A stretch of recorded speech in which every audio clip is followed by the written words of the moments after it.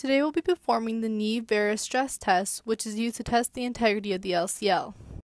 You want the patient laying in a relaxed supine position. Starting with 0 degrees, you want to place one of your hands above the lateral malleolus and the other on the medial joint line of the knee. The hand on the medial side of the knee acts as a stabilizer, and the hand above the lateral malleolus applies pressure in an inward direction. At 0 degrees, there should be little to no gapping or laxity in the LCL. Move the knee into 30 degrees of flexion and keep your hands in the same position as the 0 degree test. With 30 degrees of knee flexion, there will be slight laxity in the LCL. A positive test would result in pain in the LCL region and excessive gapping.